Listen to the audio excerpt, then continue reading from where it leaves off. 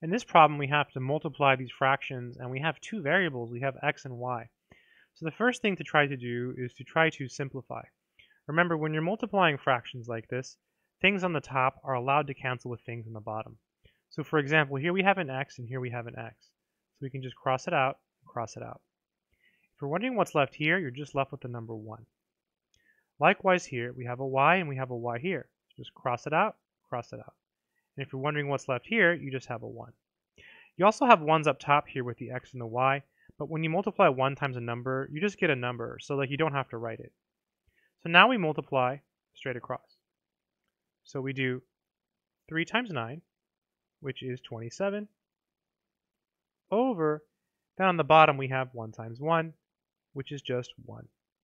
So we end up with 27 over 1, which is 27. And that would be the final answer